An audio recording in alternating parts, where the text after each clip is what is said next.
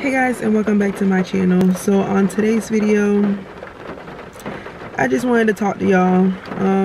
I know I haven't really been posting the content that you all been looking for, but as I mentioned before, my channel is all about inspiring, motivating, helping as many individuals as I possibly can.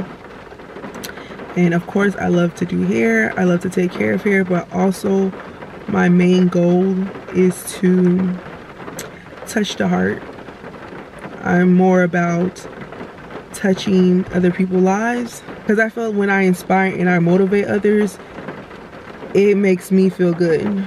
Even though I can help on other areas in life, but when I can touch the heart and the mind of an individual, I'm super excited at the end of the day. And it's raining outside, y'all, but as you guys can tell from the title, this is gonna be a complicated topic, a rough topic to talk about.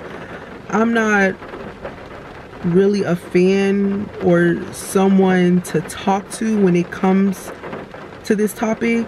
I'm never interested. I try to stay away from this topic. I really don't like talking about death. I really don't like hearing about death. It just troubles my heart. It troubles my soul. It just messes up my whole mood. And a lot of us don't want to think about it, especially when it comes to me, when it comes to my son, when it comes to my family, my husband, my siblings. I don't want to think about that. I don't want to think like if something happened to me, what may happen to like my husband, my son, or if something happened to them, how am I going to take it? Like, I don't like to think about stuff like that, but I have to understand that this is a part of life. Once sin was invited into this earth, the wages of sin is death. So we have to understand that this is a way that many of us will have to go through. And it's sad because like death just doesn't care how your mom feel, how your sister feel, your brother, your dad. It's just like, if it comes after that individual, it just comes after that individual. Like it doesn't matter like how you feel. It's whenever it comes knocking at your door, it is what it is. And it's sad and it's scary, and I have to always remind myself like not to be scared, because God does not give us a spirit of fear, but of power, love, a sounding mind. And when I think upon these things, it just doesn't feel right. Like, you could tell like when God created us, he expected us to live for eternity. But the fact that we sin, and as I mentioned before, the wages of sin is death. And the fact that we invited sin is one of the main reasons why a lot of us have to die. It sucks. It really does sucks, but it is what it is. But I just want to pray real quick. So if you can, just close your eyes, bow your heads with me. Dear gracious, loving Heavenly Father, Lord, thank you for this day. Thank you for your love, your protection, your grace, your mercy. Lord, thank you for being such an awesome God to us, Lord. All these things that are happening to us, Lord, is because of the love that you have for us, the protection that you have given us, the power that you have placed in us. Lord, help us to continue to seek your word, to live by your word, to live according to your Son, Jesus Christ. Lord, you said in order for us to make it into the kingdom of heaven, we must have a relationship with your Son, Jesus Christ. And Lord, we do. Lord, you know how hard is it? You know how hard it is to live in this time. Lord, with all these things that's happening all around us, Lord, help us to not focus on the things that's happening around us, but Lord, help us to focus on the things that are to come. Lord, you promised us many good things, but Lord, the devil and his schemes continue to try to distract us from your word. Lord, please continue to speak through us. Allow your Holy Spirit to speak to us, to give us wisdom, knowledge, and understanding. Lord, we have power. because of Jesus that lives in us. Lord, we can't do nothing on our own. But Lord, continue to watch us as individuals. Continue to bless us as individuals. And Lord, bless the family that has lost a loved one. Lord, it's such a devastating situation to be in. But Lord, continue to give us comfort, peace, a sound mind. Lord, hold our hands through these times of heartache, of pain. Lord, help us to continue to read your word and the promises that you have given us. Because, Lord, only through your word will we find peace. Will we find love? Will we find the things that we need in order to survive in this world, in order to make it in the world to come? Lord, please be with us, guard us, protect us, deliver us. In your name, Jesus' name, I pray. Amen. Earlier today, before I went to the funeral, I was watching Terrell.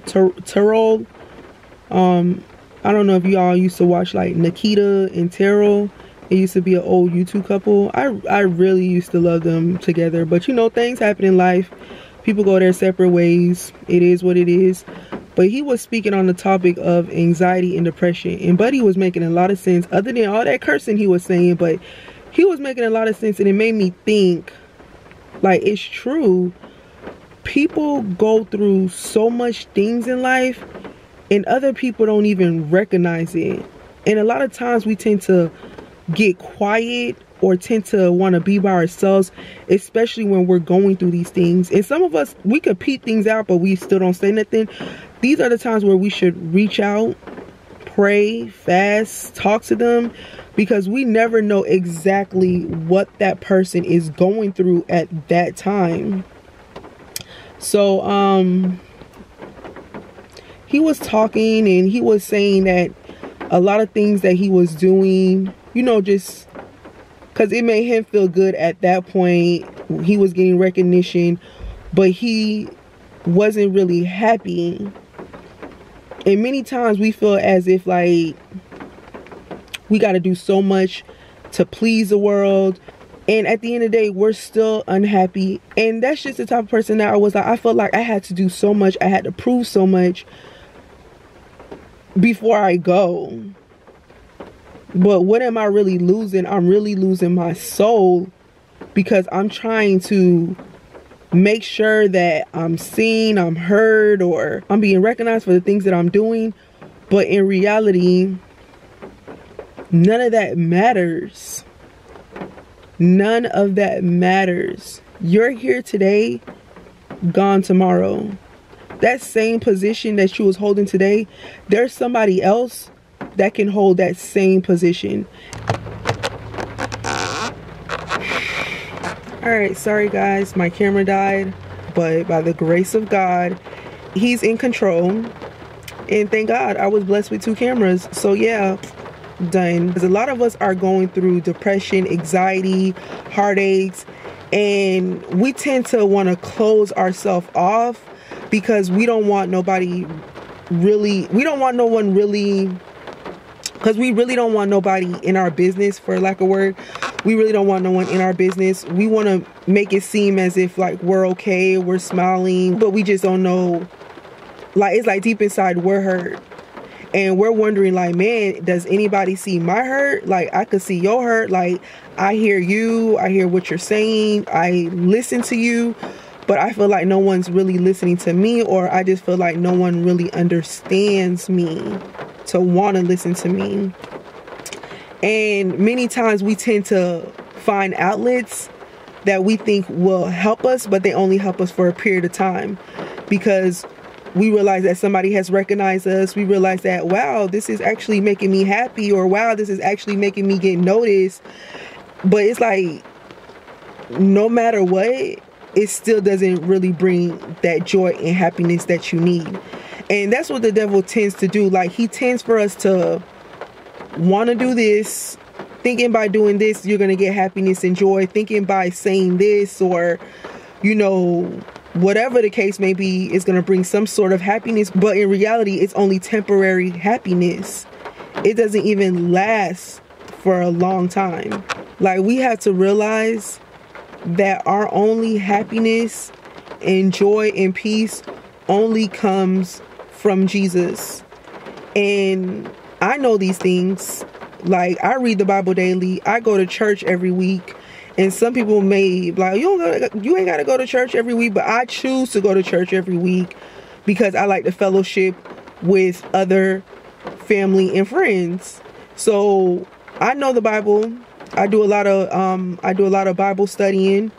I talk with other people older than me, other individuals around my age group, and we talk about the Bible. So I know a lot about the Bible. But even though I may know a lot about the Bible, at times I don't feel as if I live according to the Bible. I say I love Jesus. I say I trust Jesus. I say, like, yeah, Jesus is my all in all. But then I sometimes lean onto my own understanding. And like the Bible mentioned, like, do not lean on your own understanding. But as humans, we tend to do that. We tend to lean on our own understanding because we don't see what God is doing. And when it comes to the unknown, we want to know what's going to happen. And the fact that we don't know what's going to happen, we try to take matters in our own hand and try to figure things out on our own. But when God said, pray about it, like, leave it up to me and trust me, and most importantly, have patience. And one thing that a lot of us lack on is patience. We lack on patience because we think that God's timing is like forever. And we know that God's timing is perfecto. Like, it's perfect. But as humans, it's like we don't want to wait. If we had to wait, I don't want nothing to do with it. Like, I want it now, like some microwave type thing. I want it now. I want my miracle now. I want my happiness now. I want my joy now. I want my name in lights now. I want things to happen my way now. And the fact that it's not happening on our time now is very disappointing. And it just makes us wonder, like, okay, so where are you? And then on top of that, you're wondering why things are not going your way. Then you see all these things that's happening around the world, and you're wondering, like, what in the world is going on? Like, things just doesn't seem to be going the way I expect it to be. I'm so blessed. And the fact that things are not going according to my way, I'm blessed. Like, I have a roof over my head. I have the greatest husband. I have the most greatest son. I have the greatest siblings, mom, dad, stepdad. I have the greatest friends. I could call somebody, like, if I'm hurt or I feel sad, I could call my sister. I could call my true friends and, like, express my feelings, and they could give me, like, godly advice. In order for me to get to work, I have transportation. Like, God has blessed me to be able to live in a house. Not many people are fortunate to even live in a house. Not many people are fortunate to even have transportation. Not many people are fortunate to even have family members that they can even call family. And the fact that I'm blessed with this, I should be truly blessed. But because things are not going according to what I want done in my life, I think that life is hard. I think that life is not going the way that it should go.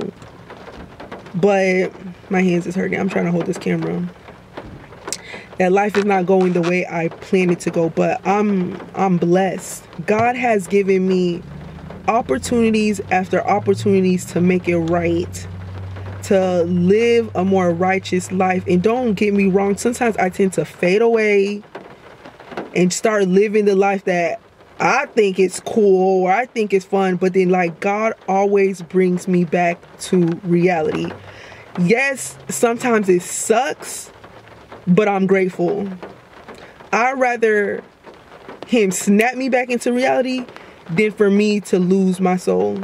Because sometimes I can go astray and I want this to happen right now, because, to be honest, I could be my worst enemy. And sometimes your worst enemy could be yourself. I tend to judge myself worse than anybody. I tend to put more pressure on myself. I tend to overthink. I used to think by thinking a lot was a good thing, but sometimes it's overwhelming because you have so much things in your mind. You don't even know how to express it sometimes. You don't even know what to say sometimes. You just don't even know what to do sometimes because it's so much going on in your mind. And I have to like ask God, like, Lord, help me control my thoughts, control my ways, control my actions, control who I am, because leave it up to me, I'm just going to find myself like in a disaster. So I always have to call upon God, like, Lord, control me, control my thoughts. Like, my thoughts are wavering, my ways are wavering. I need your help now. Like, we have to get life right now. Tomorrow's not promised. The next 2 or 3 hours is not promised. But the fact that you have an opportunity to take a breath, inhale and exhale, is a blessing from God. And it's sad. Like, I would always linger on things, and don't get me wrong, I still will linger on things, but I have to ask God, like, Lord, please help me. Like, I need your help more than ever.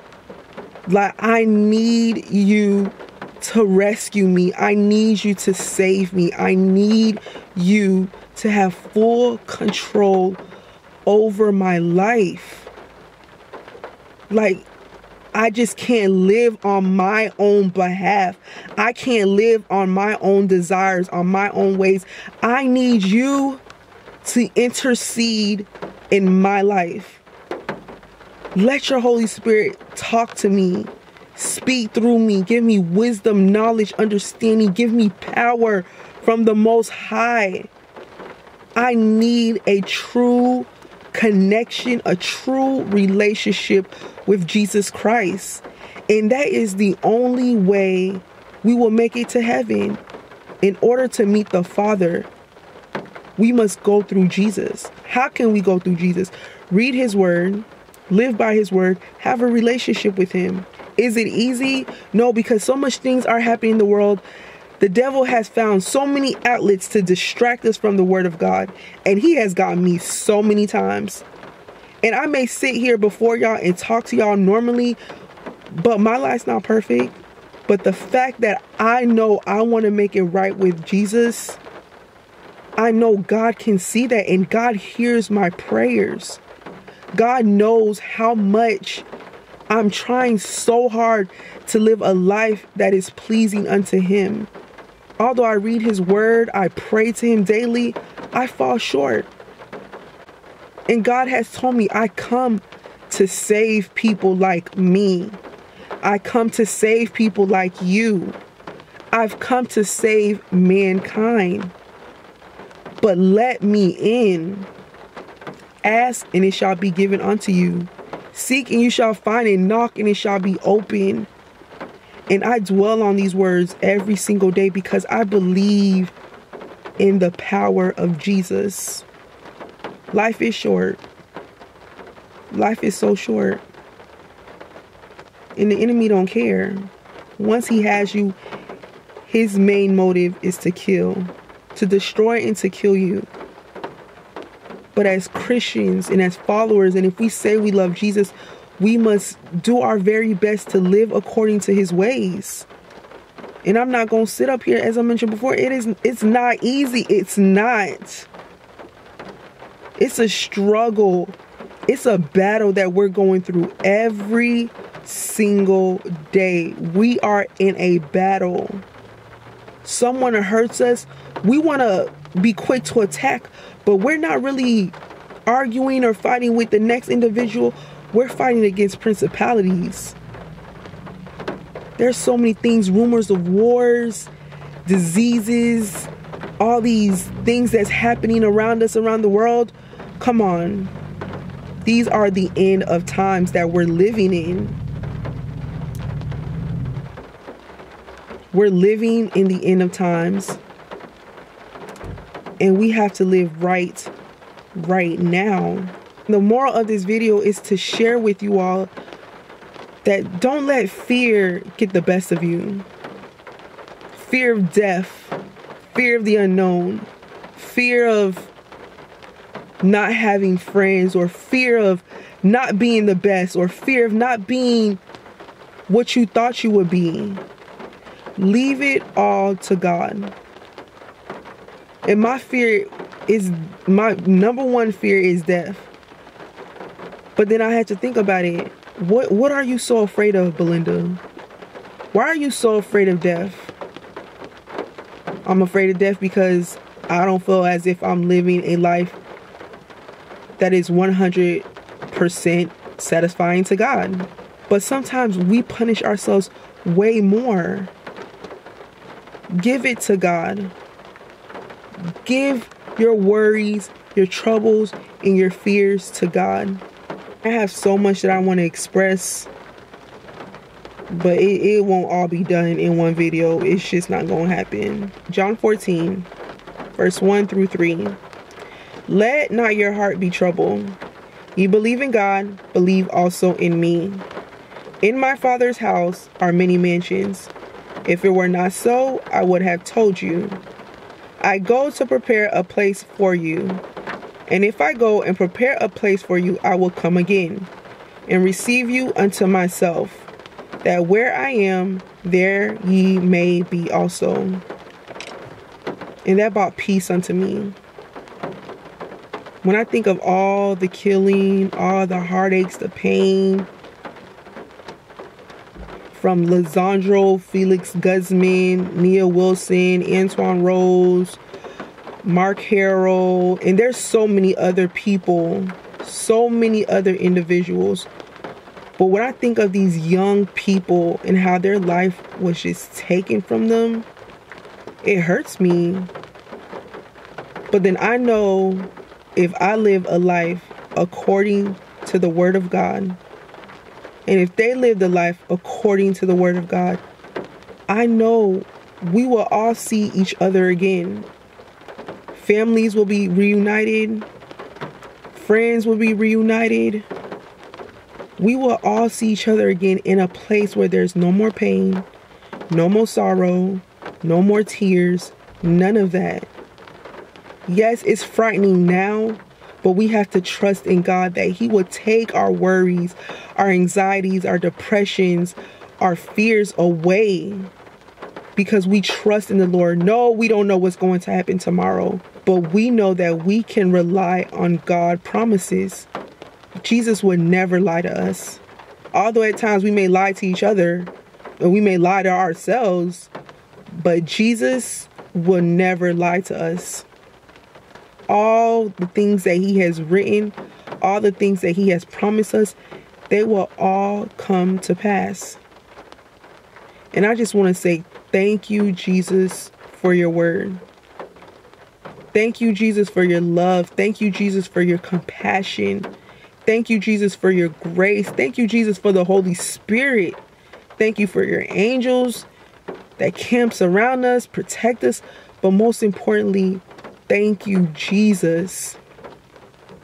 Because of Jesus, we are able to live in eternity. I just want to say, keep up the faith. Don't give up. I have to tell myself that daily. Don't give up. Keep up the faith. Trust in God. No matter what situation you're facing, no matter the circumstances, trust in Jesus Christ, our Lord and Savior. Yes, we may fall short. Yes, we may do things that, God may not be pleased of. Ask for forgiveness. Repent. Turn from your wicked ways. The fact that you are able to watch this video and breathe normally, in and out, inhale, exhale, is a blessing. Use that blessing to the best of your ability. Serve God. Serve God unconditionally. You're blessed. You are truly blessed. I'm blessed. I'm favored in the eyes of God. You are a blessing, not only unto Him, but for your family, your friends, and you're just a blessing overall. You have to tell yourself sometimes, I'm a blessing. I'm a gift. I'm loved. I'm praised by the utmost. He loves me. What do I have to worry? What do I have to fear? And when the devil wants to plant these seeds in your head, rebuke it in the name of Jesus. We're humans. We're not perfect. We're only perfect in Jesus. God loves you. I love you. Continue to pray for me as I continue to pray for you. Keep your head up. And when you fall short, fall on your knees. Ask for forgiveness and turn a new leaf. Every day that you get up is another opportunity, another blessing. Don't focus on the things that had happened. Focus on the things to come, which lies in Jesus Christ. Have faith. Be strong. I love you, and I will see you all in my next video.